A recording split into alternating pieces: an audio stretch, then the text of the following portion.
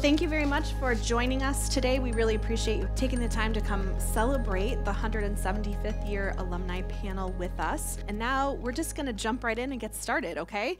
So I'd like everyone to welcome Dr. Charles Blackman. Dr. Blackman is our most seasoned alumni of the college. He is class of 1946, so he was on campus from 1942 to 1946, so right during World War II. So Dr. Blackman, tell us what it was like on campus during that time. Thank you. It's good to be here. 70-something years later. Wow. In 1942, there were all of 230 students enrolled at Olivet, and US 27 ran right through the middle of the campus. And there were two additional buildings that you folks have never, most of you have never seen. Shippard Hall, which is now the site of the Kirk Center, and Mather Hall, which was somewhere back of us here. Those buildings, of course, one of them burned, the other one deliberately taken down before it fell down. One of the fun things about Olivet was when I arrived here and went to room 206 of Blair Hall, I found a note from my roommate on top of the four-drawer dresser. And Rudy Hurt said, "Since you are 6'2", I took the bottom two drawers of the dresser." And I think really that encompasses the spirit of this institution from the word go. And I've appreciated my linkage not only from that 4-year period, but off and on ever since. Dr. Blackman, you were here during the enlistment for World War II, Yes. and as well as people returning from World War Yes. II. Can you talk about that for a sec? I was 17 when I arrived here, and most of my compatriots were 18 and had already registered for the draft. And there was a general exodus in the spring of 1943 when probably 20 or 25 students in my class went off to take their physical exams. I had to do that a year later, but did not pass the exam, so I stayed on in the college. But during that time, the numbers dropped to 129. If you can imagine keeping the doors open, we had a very, very dedicated faculty, and they were determined to keep Olivet open, and they succeeded. And we had someone distinguished return from war Yes, your senior year. And in my senior year, there were people coming back, including John Swainson, who was a double amputee and later became governor of Michigan. Oh, my goodness, that's right. He, in turn, was an Olivet grad. Thank you. Wow. Thank you.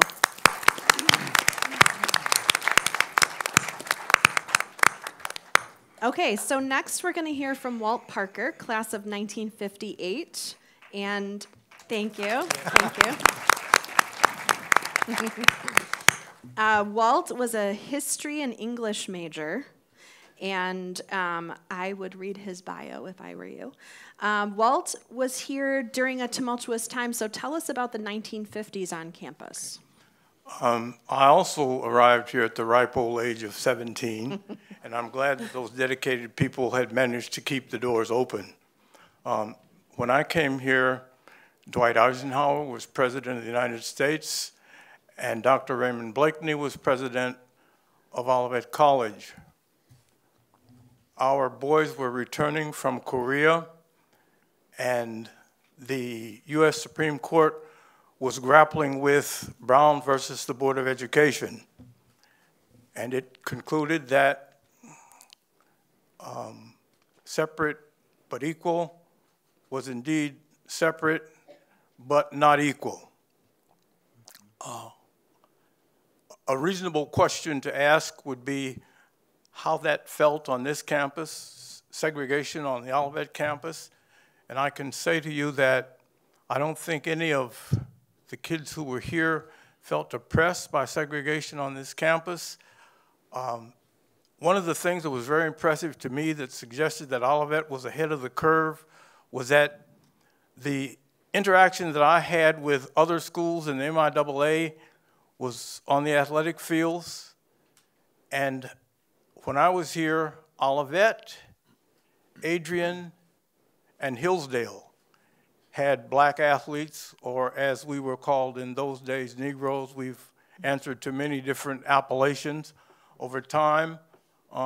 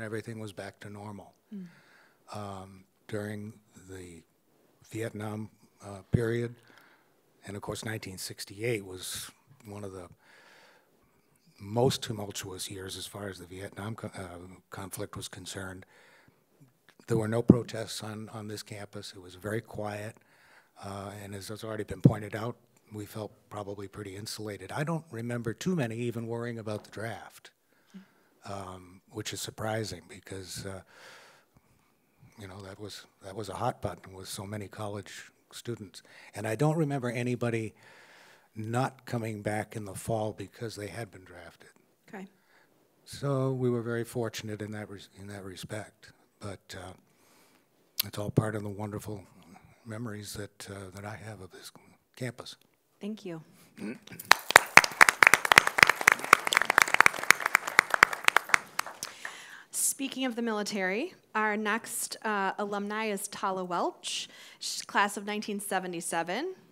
Welcome. Yeah. So Tala is a retired Navy captain from Niles, Michigan, and she's a music education English major. And so Tala, in the 70s, we were still seeing Vietnam. We saw Kent State, where college students were shot on campus. We also saw a lot of environmental work. We saw the EPA come. We saw the Clean Air and Clean Water Act. So looking back now as a 30-year veteran of the military, how did that impact your campus life? What memories do you have about that? I am sad to say this, but back in the 70s, I was not as politically enlightened as I am today. And so Kent State, I think, affected everyone when that occurred, and the loss of life and the unrestrained use of force. It did not go without note, but as far as the EPA and the other significant changes, you know, Microsoft was formed as well as Apple was formed in the 70s. It was a flyby, you know, it was, so. Okay. Again, insulated. We were very insulated, and despite what happened at Kent State, we were happy. It was a happy place for many reasons. Good. Thank you.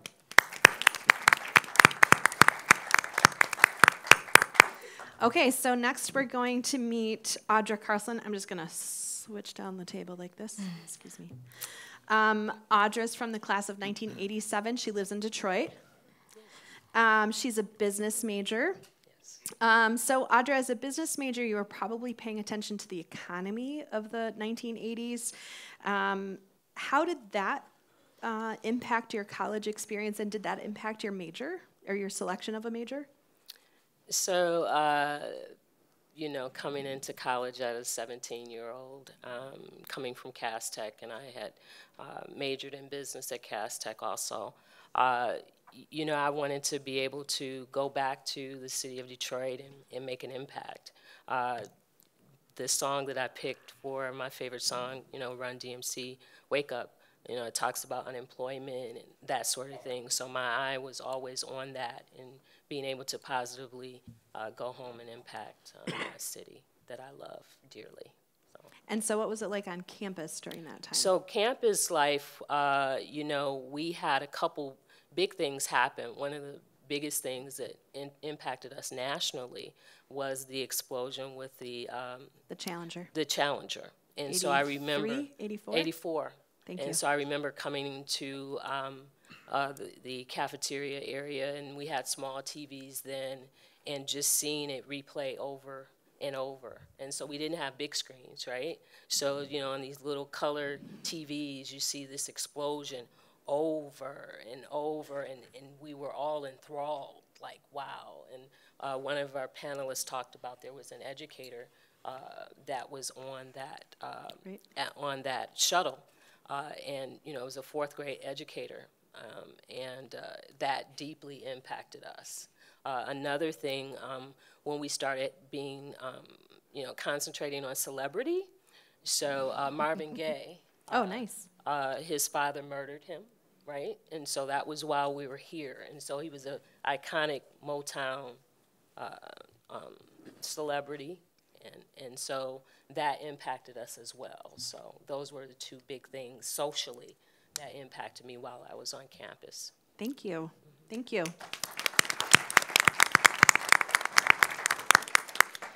Okay, now we're going to the best decade, the 1990s. Yeah, you know it's true. Please meet Jeff Bell. Jeff is class of 99, insurance business major. You okay? Yep. Okay.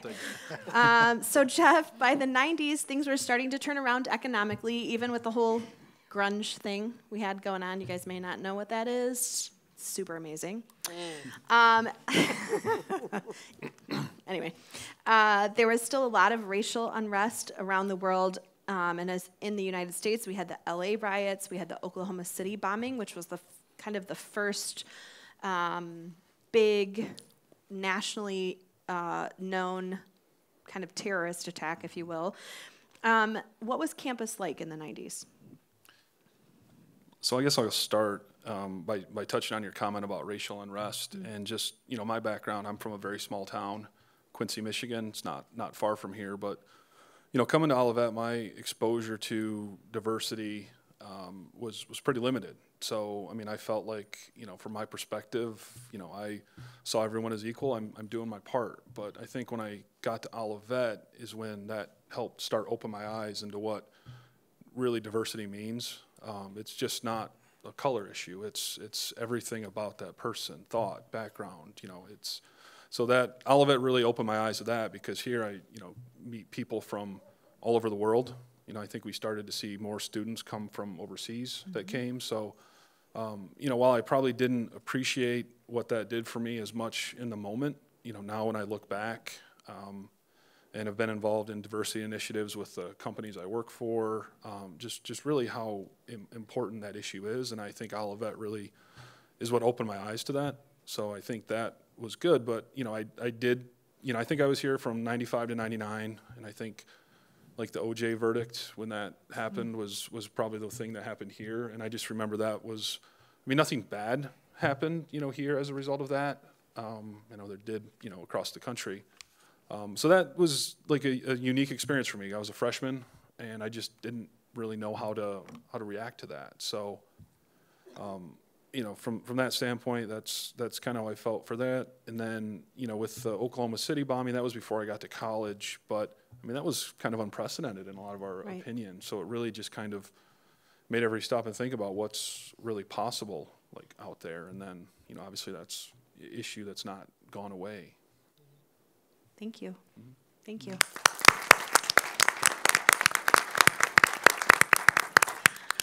Next, my friend Mo Polly. Mo's from Chicago.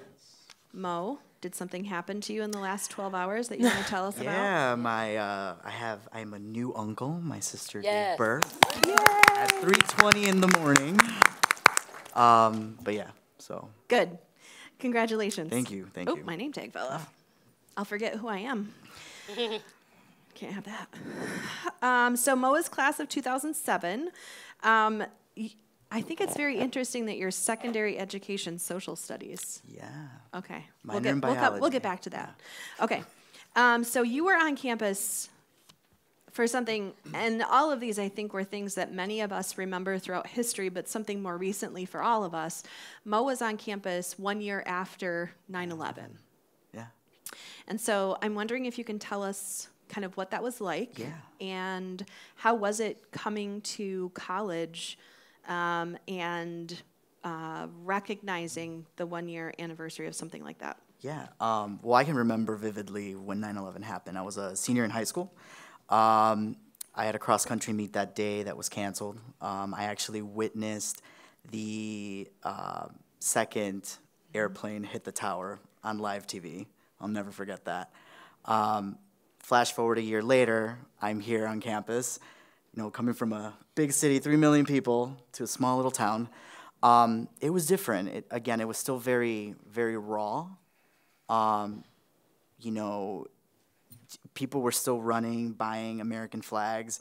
I know the Meyer in Charlotte was still running out of flags a year later. And it was just a different time. We had a few of my fraternity brothers were in the military at the time, so they didn't know what was going on. So there was a lot of things going on. But campus, I would say, was very patriotic, very mellow. And I do remember a year later, we actually had a cross-country meet at, I believe it was Calvin College. And we had a moment of silence, which, again, it's just very interesting to witness that before, the gun sets off and you start the race. But yeah, it was interesting. Thank you. Yeah, no problem. Thank you.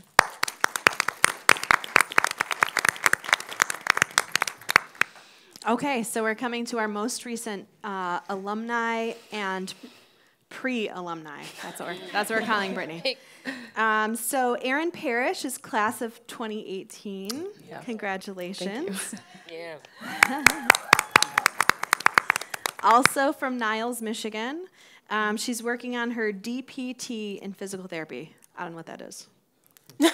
Honestly, that's kind of contradicting, but yeah, my DPT is Doctorate of Physical Therapy. So. Okay. Oh, so I said it twice. Yeah, it's okay, sorry about that. Oh, no, it's fine. All right. So, Erin, you got to see some really unprecedented political things that I wanted to talk about. First African-American president, first woman to run for president, first business/non-political person as president. So how did all of those things change your outlook, or how did those kind of manifest on campus? So for me, through it, I was in high school and then in college as the presidency was going on. But for me, it just kind of showed that, like, we're here, we're trying to make a difference in the world, no matter what avenue we're taking. And it was just kind of showing us that, like, we can do whatever we want to do. Not saying that any president is not fit for something in that sense, no political side of it, but just showing that, like, no matter where we're from, what we want to do in life, like, we can do what we want to do. Become president, be basketball coach, be parents, just any type of educator. We can make a difference no matter our background. So I think seeing the different type of presidencies and the candidates for it just shows that as individuals, especially in college, we're just trying to figure out life right now. I'm still trying to figure out life, even though I graduated, because I'm still in school. But it just shows that, like, what we're doing impacts others in small ways and big ways, and that we all can make a difference. So it's been a year. You haven't figured it out yet? I mean, I'm still in school. I'm passing, so that's key. Right. You got some things figured out. I'm a recent dog mom, so yeah, the whole That's new. parenting It's a school lot. thing, it's hard. So if single moms out there, even if it's a dog, give it to you. Thank you.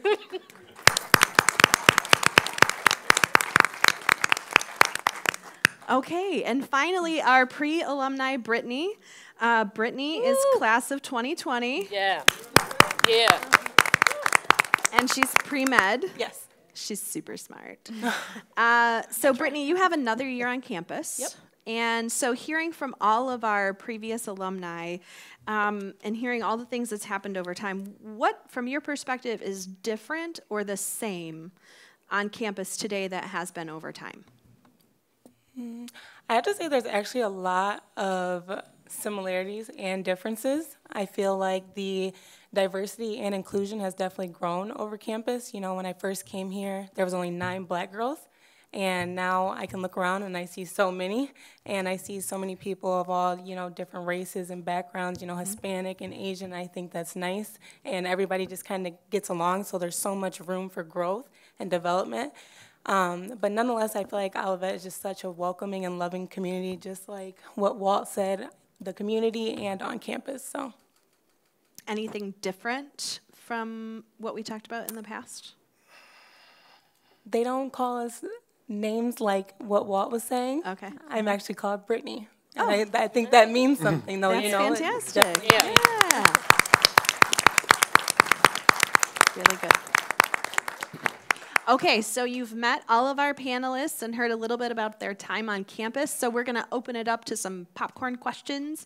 And I see cards circulating. So just a reminder that if you have questions, make sure you fill out the cards, pass them towards the center stairs, and we'll keep picking those up, okay? So I wanted to go back to a few panelists, Woody and Tala, and Brittany and Erin, to talk about something that we talked about a little bit last night at our dinner that you guys all share in common, and that is fear in our schools. And so for Woody and Tala, in the 1950s, they were taught something called duck and cover. Who remembers? Yeah, there's a couple. Thank you. Look at that. Yay. Duck and cover was how you're supposed to hide under your desk to hide from a nuclear bomb. And your desk. Nuclear bomb. No judging, just I'm not quite sure how that works, science major, so it just doesn't quite line up. And then more recently, the active shooter drills. And I'm sure many of you on campus, if not all of you, have participated in an active shooter drill. And so I wonder if any of you wants to talk about how that has impacted either your college experience or your school experience or anything like that. Anyone want to take that first? I'll take it. Okay. Woody. There was a turtle and his name was Bert, and he knew just what to do, duck and cover. That, I don't remember in elementary school, to be honest with you, that we were trained to duck and cover. But when you really think about it, the films that were on TV told you to lie in a ditch. Yep. Hide in an alley if you live in a city. And yet we were watching films, military films showing the after effects of atomic or nuclear explosions. Like any of those things that we were being trained to do would do any good at all. And so, it was not what Woody just sang, there was actually a film of a turtle doing the dance, ducking and covering, and that was one of the kind of training videos for kids. Yep. Clearly, Woody remembers the song. Good job. I'm a vault of useful information. I don't remember any paranoia over the constant threat of nuclear war. In the early 60s, of course, we had the Bay of Pigs invasion, which brought about the Cuban blockade, and we probably came as close to World War III during the Cuban Missile Crisis than we have ever.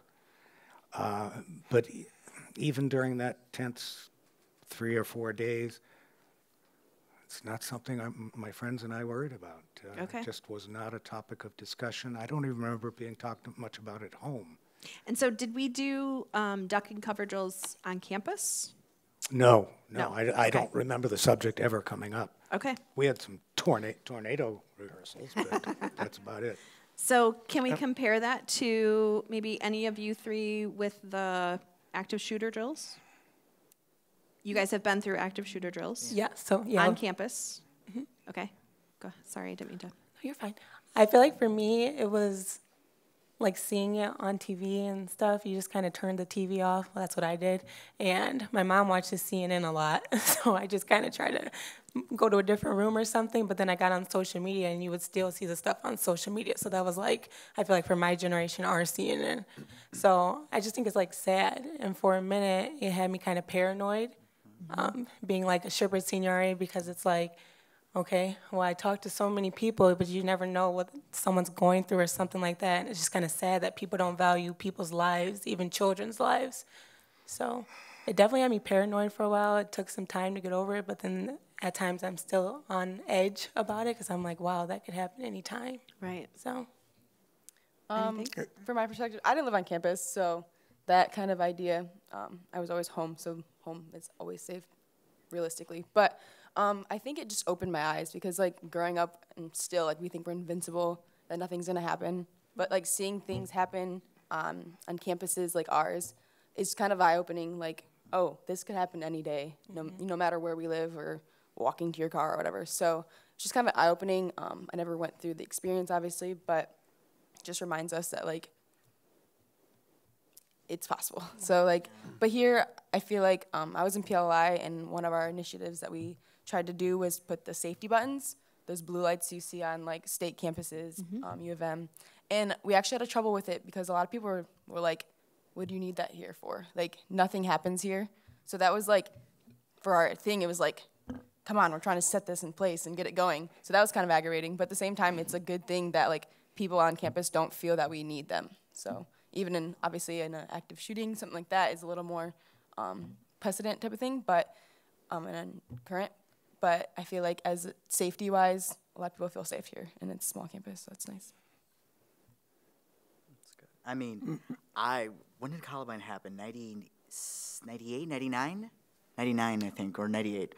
Because I remember I was in high school and I was coming home from school and just turning on the TV and seeing all of that happen. But being in Chicago Public Schools, we have metal detectors in our high schools. And granted, at the time when I was going to Schurz High School, it wasn't the safest high school, so even then we still had to just be careful. To this day, the school still, actually it's a little bit better, but they provided like clear backpacks because you never know if anybody's gonna sneak in some type of weapon or anything like that. It's just a different world that I grew up in. Earlier today, I was at a mass communication seminar, and I said to the young people here that they're much more involved, much more engaged than we were. And my question is what the response today by today's young people would be to duck and cover in a nuclear attack. It's just hard for me to get my head around that. We agree. I wouldn't know what to do. All right, thank you. Thanks for that question. Okay, so I had something that I pulled up that I thought was really interesting as Samantha and I were doing some research on kind of what was happening throughout time. And something that kept coming up was different technologies. So raise your hand in the room if you have a cell phone. I know, you laugh, because everybody has one. So raise your hand if you had a phone in your room on campus. I was the first. There we go. Okay. Okay, this is a ridiculous question. Are there still phones in the rooms on campus? Some of them. Yeah, not a cell phone, a real phone. Had this little round thing. Yeah, I got a phone. Okay, so maybe. It's an option is the answer. Okay. So we went from getting a phone to maybe getting a phone, because you already have a phone. Okay. And then I wanted to talk about personal computers. Who had a computer? Yeah, you didn't have a computer. What did you have, Jeff? Nothing. Okay, pencil. No, we had, I think a couple of people had like just the typing machine. Not a typewriter, but I don't even know what they call them anymore. Yeah, like a word processor. Okay. A few people had that, but we had telephones in the rooms, and it was calling cards, which then phone calls were very expensive to make, and I think a lot of people on campus all had some scam they thought they were running to bill minutes back to the college. I remember that. As far as I remember, every I one never of those. did that. Okay, just for the record. No, every one of those ended with the person getting a gigantic bill and having their diploma held up before, so I don't think it worked. It was just, I think, delayed the payment a little bit. So did you finally get your diploma? I did. Okay, good. Just checking. I did. My parents weren't happy.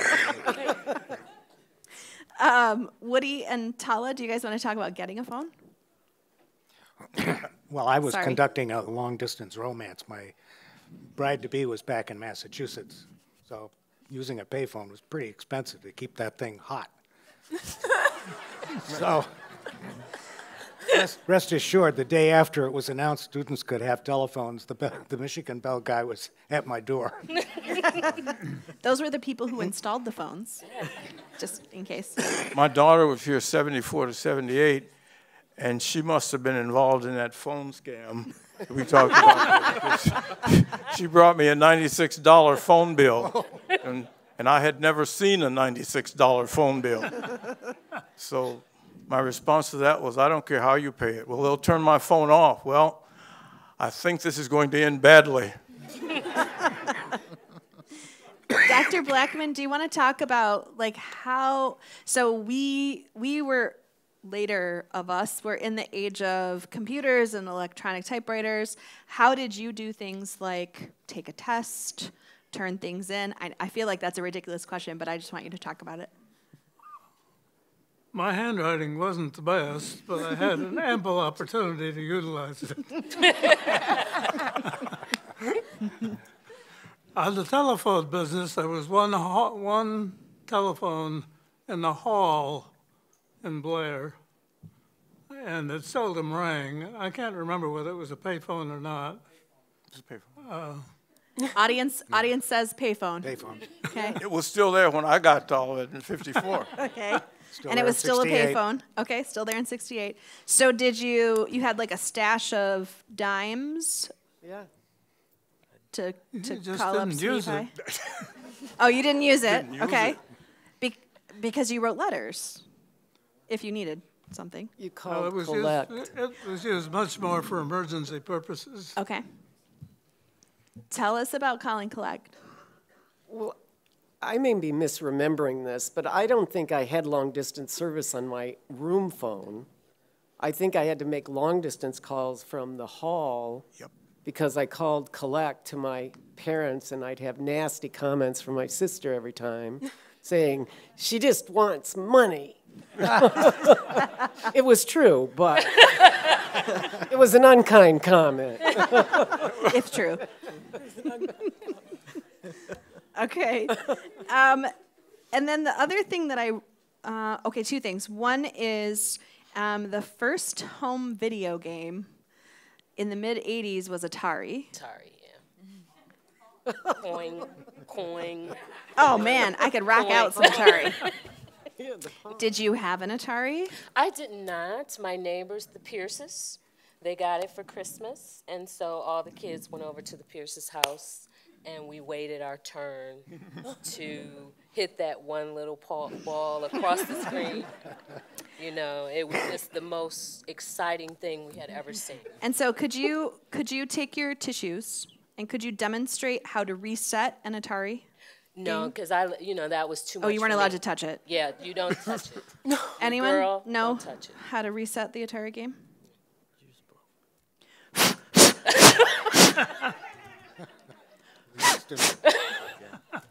I can't use it. I'm a professional. It's okay. Okay. So did any of later folks have video games in your room, gaming systems around? Mo? I had a PlayStation 1. Like back in the day with like a CD-ROM. We'll still love you. It's okay. It's okay. It's okay. So I mean, We just confessed to Atari, okay? You yeah, can tell I us. mean, Right. So if any of you know what PS1 was, Raise your hand. graphics PS1. were great at the There time. we go. First time I got played some Resident friends. Evil was amazing. Scared the hell out of me. But it was cool though. I mean, you were at Olivet, home of all Yeah. ghosts ever. Okay, the other thing I wanted to just note, and this is for me, so I graduated 1 year ahead of Jeff. I got my first email address at Olivet College in the computer lab. It was Hotmail. Oh, yeah. Of course. Jeff? So did I, and I was told I held on to my Hotmail account for a little too long, and I was finally forced to give it up, but Wait, you gave up your Hotmail? I did. It's still out there, I'm sure, but It's yeah, full no, of I spam. remember the computer lab and the emails and internet was just starting to become a thing, and I was and still am a slow adopter. I said, this isn't going to go anywhere, so why bother? So that probably started my being slow to the party on a lot of these things. But I remember a lot of people really getting into it, and I think that's when people were just getting into like chat rooms and like there's a lot of updated versions of those. But back then they were weird. Did you find MySpace or much later? I've avoided almost all social media my Okay. entire life. So Well, I and stalked you on Facebook for this panel, so You didn't find me. did I find you on LinkedIn? You found me on LinkedIn. Okay, all right. not on I found you Facebook. somewhere. I wear my lack of Facebook as never been on Facebook, and I wear it as a badge of honor. You should. I told Okay, you it's $5 going away. if you can get Jeff on Facebook. It's gonna go away now. So I was just ahead of the curve. Mo, when did you get your first email address? Honestly, in like high school, Yeah. so like late 90s. Okay. Early About the same 2000s, time. yeah. But I was here on campus when Facebook first started. I remember it was like, oh, you hear about this new thing called Facebook, and we're like, what's that? And then everybody started having a Facebook on campus. It was different, and those times it was only for college students, so it was cool. but I remember that. And did that change how people communicated on campus? Yeah, people would create and like be like, "Oh, where are you going?" or "Oh, I'm going to class," or in my day too, AOL Instant Message. So you had to come up with the most creative away message to have. And I would usually put my schedule like I'm in class from this time to this time, I'm in practice from this time to this time, and then I'm at Phi Alpha. There's a And party later. did people actually check your calendar via your AIM? Some people would be like, "Hey Mo, what's Mo doing today?" or something, or if I'm looking for somebody, I'm like, "Where's so and so?" I would look at what the away message would be. Did they actually look for you, or do you just think they looked for you? I thought they probably looked for me. I don't Okay. So did you leave your schedule so people knew when to come raid your fridge? Probably, yeah. Or if I were to go to Saronian and flip their furniture, but that's a Phi Alpha thing. Technology has moved so incredibly fast. I can remember wishing that I had had a word processor when I had the old typewriter. And today, most of the kids don't even know what a word processor is. I mean, we've moved so far. It's a sad day. We've moved so fast. But we had something we call whiteout that we use with our typewriters. Yeah. You made a mistake, you put it in and you typed over it. Yeah. But you had to wait till Writing it dried. papers was really, really a chore. It was complicated because you had to, if you typed before it dried, then your Yes. letter got all kerflunkety. Yeah. You remember that? I put the fifth on that. My, Mistakes. I made a lot of mistakes. Yeah, I'm pretty sure.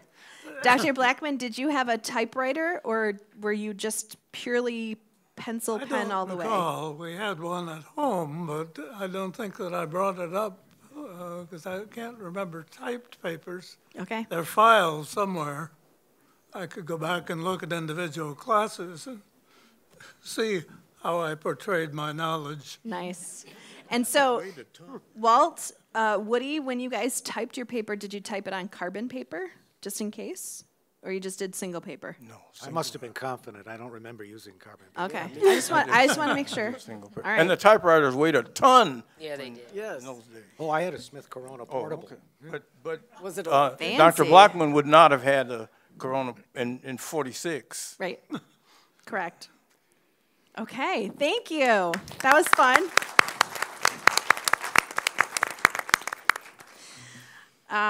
Ooh, that was interesting. Okay, so I wanted to talk about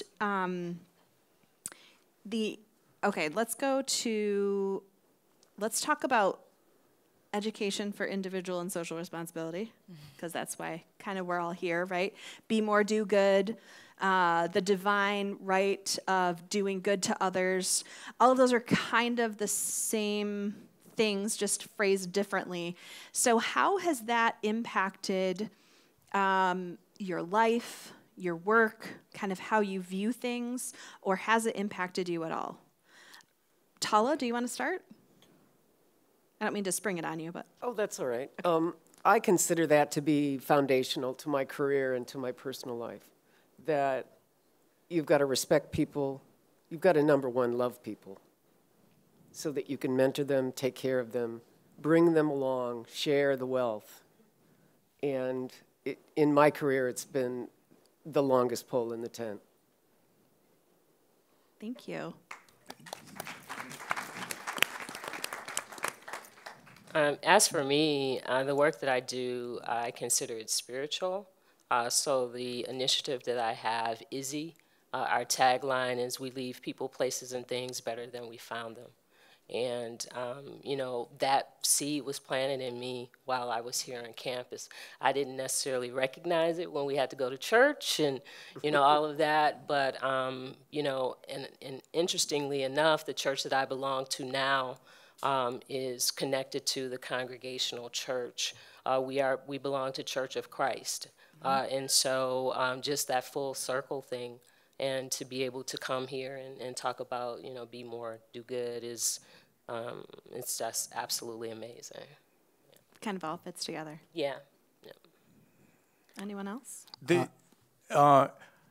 Before Olivet officially adopted education for individual and social responsibility and the divine art of doing good to others, it seemed to me that there were people here who were practicing that long before it was adopted, and that's one of the things that made this place so special, that people were practicing it even though they weren't saying it. Good point. Absolutely.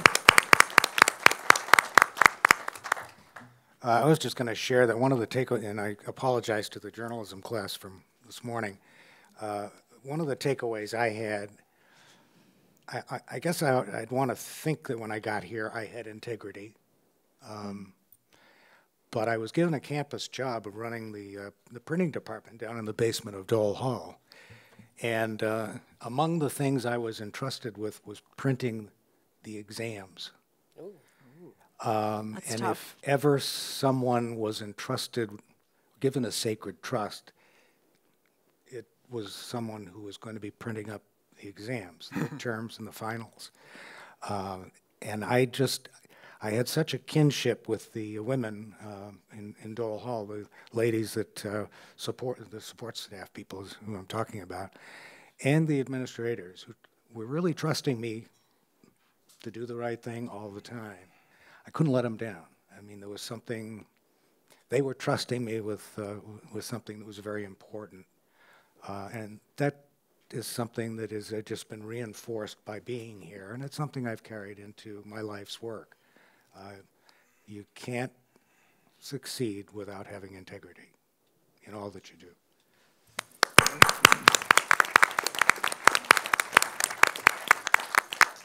I'll just add a little side note. Obviously, we're all students. We know Service Day. Not gonna lie, I took it as a joke when I first got here. I'm like, okay, I'll do the quickest volunteer thing, and then I have the rest of Wednesday off. I know every student thinks like that, but getting to grad school, we have the same thing, except it's only once a year. And when I got to do it again, growing up, I actually started picking more meaningful things. And so I think starting here at Olivet, doing Service Days has implanted some type of service in me, because I chose a grad school that we do the exact same thing. So don't take it for advantage. Don't take advantage of it, I guess. So, Thank you. So continuing on in that vein, I wanted to talk TALA, the Clean Air and Clean Water Acts we mentioned a little bit earlier, and then Aaron, maybe Mo, Brittany, talking about climate change. And so that kind of realization that something needed to happen or else happening in the world. So what did you learn on campus? And this, I think, ties to doing the right thing. But what did you learn on campus, and how has that shaped the way that you think about those kinds of topics? As I said, I wasn't as politically inspired as a 70s student. But I would make this comment, is that the formation of the Clean Air and Clean Water Act is something that is foundational to our country, and hopefully we can retain it. And currently now there are some challenges to that, and as well as the EPA. And so those efforts that occurred in the 70s were as a result of poisoning our waterways and our land, and hopefully we don't go backwards on that. And you guys? Thank you. I agree with Tala. I would just say going with water. We got the automatic water filler water fountain set up, and I feel like, especially our era, a lot of people are using more reusable water bottles, like canisters, not just plastic water bottles. And so I feel like that's kind of our generation's push in it, whether they know it or not. So Kind of paying attention to the smaller things. Yeah. Okay. Tire nerd, do you have anything to add to this conversation? That would be me. Just having a lens on just about everything, that impacts Mother Earth. So the work that I do with young people, having them be aware of the condition of their community, right, from trash to illegal dumping of tires and that sort of thing, is imperative for us to be able to survive and continue on and be healthy and vibrant. So, Thank you. For those of you who don't get the tire nerd reference, I invite you to read Tala's bio and see what her work is. Sorry. It's okay. Sorry. They're twins. Yeah, we. They are. I know. I could barely tell them apart. So one of the things I heard a lot down the panel was the topic of inclusivity and being inclusive to each other and kind of being insulated from things that were happening in the world that were divisive. So I wonder if we could talk about, and maybe Walter, you would, or Dr. Blackman would start with this one. Olivet had a founding principle on being inclusive, and in fact, they waited a few extra years to get their charter because they wanted to include women and people of color to be able to come to the college and not get a limited charter to only include white males. So I wonder if you could talk about how successful that being inclusive was during your time, and on campus, was it successful or did we miss the mark? The fact that Olivet was one of the first institutions of higher learning in the state of Michigan to open its doors to minorities and women was not lost on me. The 4 years that I was here, my freshman year, I started in a room with a black guy. He decided he wanted to be in a single room. A single room came open, he moved, and a guy moved in with me whose name was Tom Pomeroy, who was white. We got along famously. The next 2 years, my sophomore year, I was in that big room in Blair Hall up on the 3rd floor that has the half-moon window that looks out over. There were 3 of us in there, 3 black guys in there. One of them went to the Marines. One of them left and went to Wayne University where he got his degree. And my final year, my roommate was a guy named Don Erskine, who happened to be white. But the point of his being white was so unimportant to me that Terry heard me talk about him for 20 years before she met him. And when she met him, she said, I didn't realize that Don Erskine wasn't black. And I said, well, it wasn't important. But I think that there was a lot of that went on when I was here. And I think we were all better for it. I know that Tom and Don and I learned a lot rooming together. During my time here, there was an intentional recruitment of students from cities like Saginaw, Flint, City of Detroit. We had one of the largest incoming classes of black students. And so although I experienced culture shock driving off 94 and just seeing cornfields, when I got here, I looked in the eyes of all of the other students that looked like me, and they all had that same look of like, wow, we're here in the middle of this cornfield, right? But we made it happen, and we, you know, in addition to the black students, you know, just everybody just came together, and we have these long-standing friendships that still exist today. So it was a wonderful experience as it relates to that during my time here on campus.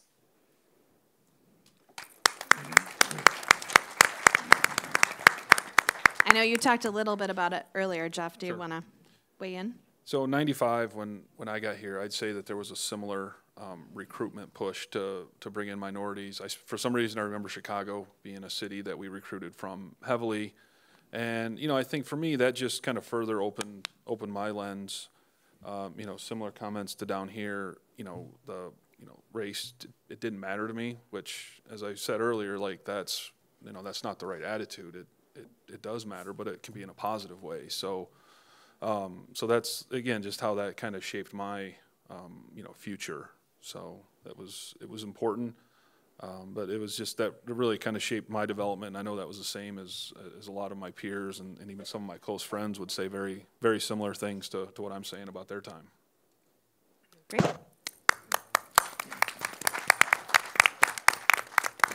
In 1945, the college employed Cornelius Golightly and his wife, and both of them, I believe, would have been the first black members of the faculty. That was really considered a breakthrough, but they were wonderful people.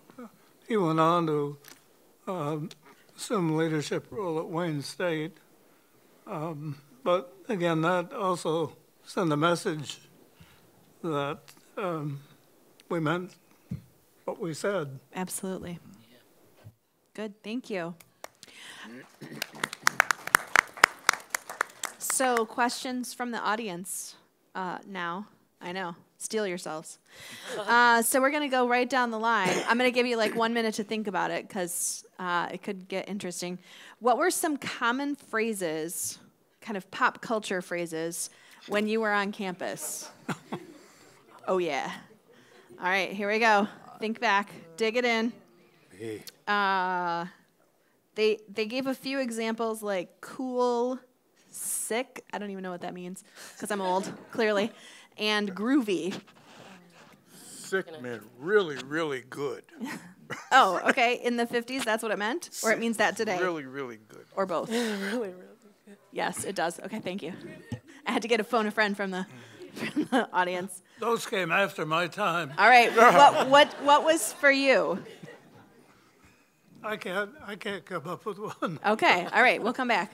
Well, I will come up with one later. But all right, Woody. Cool. Cool. That's all I got. Groovy. You're groovy. I come back to me. Okay. So there's an 80s. iconic phrase. We still use it today. I actually use it as a segment on my podcast, but it's "What up, though?" And so that means a couple things. It means just hello, or it means, how are you? What's new? And it's used universally. And so, what up, though? The only thing I can think of, and it might have been actually a little bit after college, was that god-awful Bud Light commercial where the guys did the... Don't the, do it. The what's up. I held back a little bit, but like... I think you should just if you're gonna No, do it. we're not going to do it. But, Do it, no. do it, Jack. Let Mo do it. No. What's up? Yes. Yes. Thank you. That's funny. We're gonna put that on repeat, and then we'll put that on the Facebook channel later. Man, really put me on the spot. That's dope. Like, that's pretty cool. Yeah. Or what was the other one? That's what's up. Like, that's what's up. Yeah. Okay. At least from my kids. All right. Yeah. I don't know. I Can feel you tell me what sick means? like that's cool. That's like it's Okay. cooler than cool. That's sick. I don't know. Oh, it's like super sick. Yeah. But you don't have to say But super. not like you got the flu sick though. No. Oh, okay. Yeah, we don't. So I'm still upping walking in a good way. Yeah. Okay, got it. All right. There's like a few I feel like for my generation, like we say it's lit or something like that, or we're like turn down for what, like that. There's a song, right? Turn down for what? Okay. Does I won't do that anymore. heavy Sorry. does heavy have meaning to anybody here? Yeah. When you talk about someone being heavy, Yeah. heavy was really, really smart. Yeah. Ooh, that's heavy. All right. Thick. That's so bad. I just used it. Ooh, that's. But that meant good. That meant good. That's like Michael Jackson bad, right? Okay. What do you got? Sick. Forgot this isn't muted. But I thought when he said heavy, like a lot of people say like, oh, she's thick, but it's like a good thing. So I thought that's where the heavy was. No. Oh, so heavy is Heavy. heavy is Intellectually. Intellectually. Heavy's like, heavy meant whoa. intellectually. It hurts my brain. Heavy Heavy brain. versus thick is what? Like, she's thicker, but she looks good. It's just like the new era. Like, Curvy. yeah. It's Oh, in. okay. All right. Thank you. Yeah. You My gotta bad. just use the words with me. I don't know what it means. All right. Okay. I'm I gonna feel mute thick from on now that one. Audience, just shout it out. Any the bomb. Love it. Yeah. Yeah, that was like in bomb. there. Okay. What else? So funny. Dope. We already got that one. Were you not paying attention? Come on, Devin. What's happening? For real. For real, yeah. And for real. But now it's revisited because now it's for reals. Ooh. Right on. Right on. Right on. Maybe in the 90s. What else? I Teed up. can't. Tee it up. Teed up. Okay. What does that mean? Like, Turned Tee up. it up. Oh, turn it up? yeah. Because saying turn would be a lot, so you just say tee it up. Okay, copy that. Oh, bougie. That's a good one. Bougie. Bougie, yeah. Like fancy? Fancy. Beyond fancy, extra, doing the most. Oh. What do you, Mo, what do you got? No hiding. Bougetto, that's the other one too. My cousin has been dropping that word a lot, and I'm like, Say it again. Say it loud. Bougetto? Bougetto? Beto. What's that? What that mean? I don't know. It's What is bougetto? What's it mean? I don't know. Combination. It's a combination It's of a hybrid it's a word. hybrid word. Yeah. Apparently, yeah. Bougie and ghetto I guess together? Oh, okay. Yes. I don't know. I don't know. I'm guessing here, people. Help a sister out. By my own cousin. I can't hear you. Okay, thank you. Got my back. Appreciate that. Anything else? That was a lot. That was heavy. I don't know how I feel about that. What is one piece of advice? And I'm gonna start with Dr. Blackman on this one. We're gonna get heavy again just for a minute. So I used that in context. What's one piece of advice for you that you have for us students Oh, wow. to succeed our best here at Olivet College?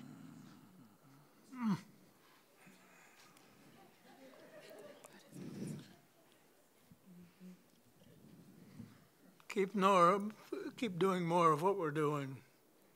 Okay, thank you. Walt, what do you think? You can do it. Believe in yourself, you can do it. I think that's one of the great secrets to success, just believing. And there were people here who encouraged us to believe when I was here, and it was incredibly helpful to me as I moved through life. Thank you. Woody? Well, really the same thing, be true to yourself, be honest, and never be afraid to ask questions. Good, that's good. Tala? Take your tasks seriously and give 100% towards the goal of completing those tasks. Thank you. Audra? Take advantage of the smaller classroom sizes and the access that you have to your leaders and educators. And also think less about what other people think and care about what you think about of yourself. Amen. Yep. Amen. I would say two things, kind of related, but build a network. So that's your professors, people at the college, your students, and then also like invest in finding, mentors, which can be, again, while you're in college, your professors, industry people that can, help you as you kind of navigate your way into the job. And then, what we talked about in the seminar class that I participated in, that, being in a mentee position is, you're not necessarily a drain on that person. That can be a rewarding experience for that person who's doing the mentoring, and can also be a good development opportunity for them. So it's not a one-way, but, when you kind of find that, just make sure that you really invest in it and take it serious and take advantage of the opportunity. Mo? Break out of your comfort zone and take risks. I know it's scary, especially when you graduate college, but you need to do that in order to be successful. And to tie that in as well as collaborate with people and actually talk to people. Coming from a tech company where everyone emails and IMs, I'll never forget my coworker IM'd me a question on this training that we were developing, and I got up and I was like, Paige, I'm literally behind you. Why aren't we talking? Why are you sending me an IM?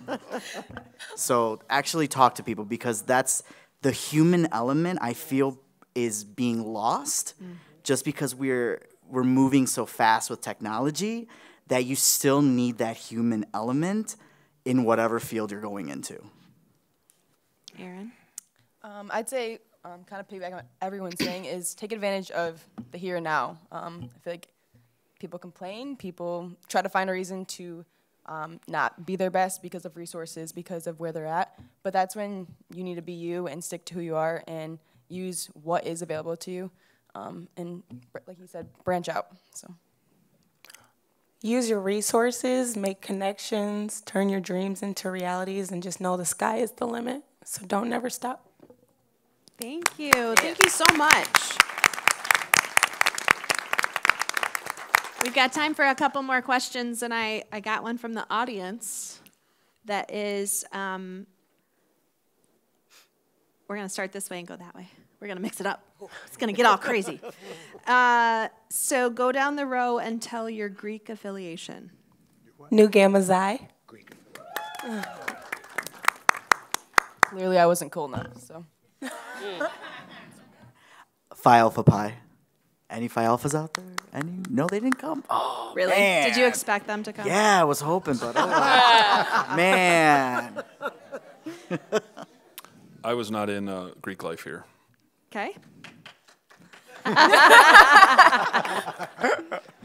Almost Sigma. Okay. Almost. Sigma. Kappa Sig. Kappa Sig, all right. I was in Adelphic. Adelphic, all right. Yeah. Kappa Sig. Kappa Sig, Yeah. right on.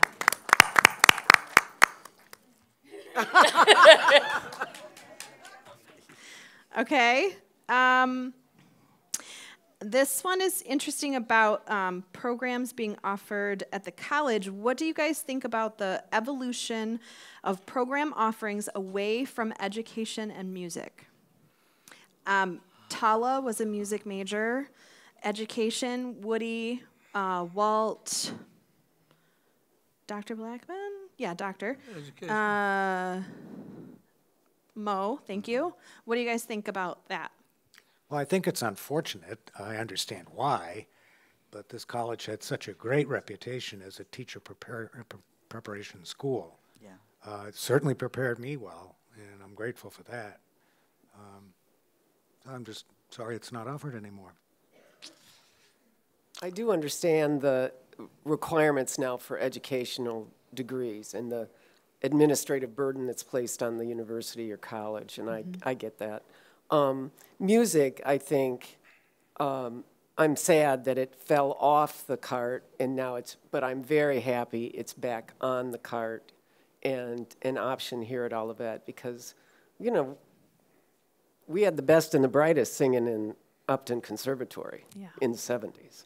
I mean, we rivaled Michigan in their music program, so I hope we can get back to that time again. And we have talented musicians in this state. Of course, I believe music is a really important part of all of our children's educations as well as the future. I agree. So It's keeping arts education.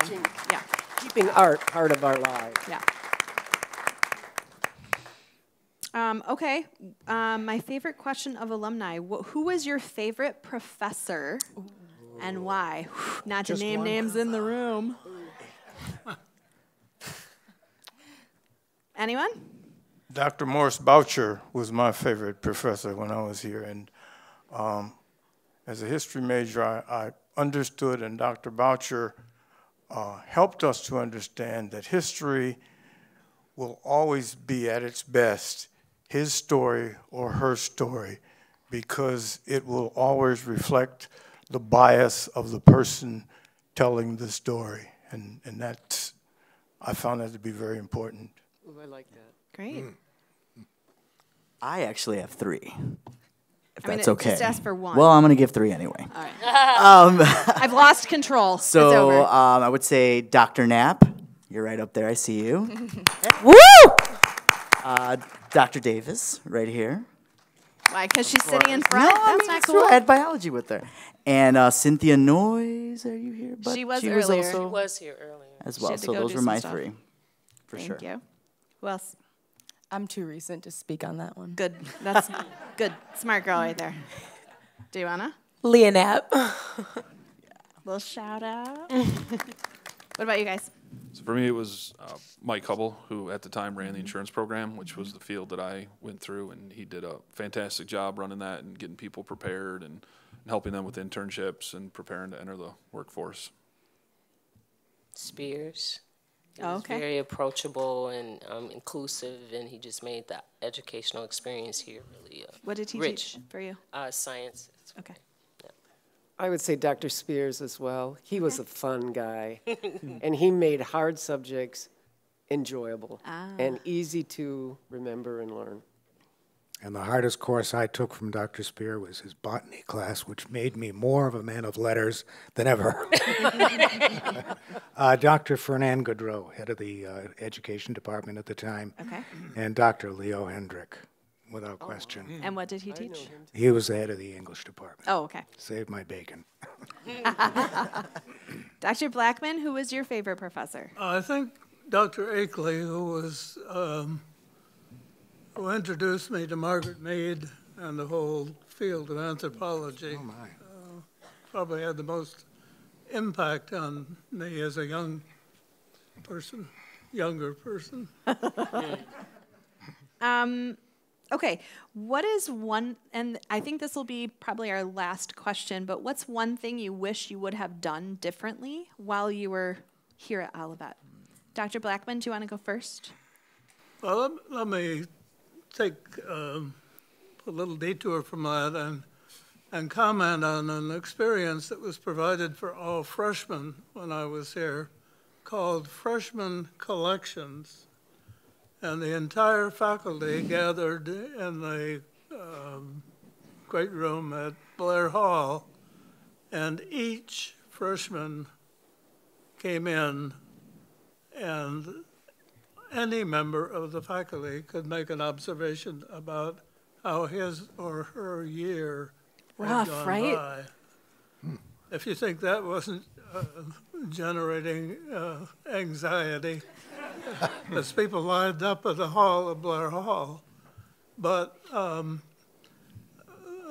some amusing thing, and that was taken as a transcript and then sent to your parents.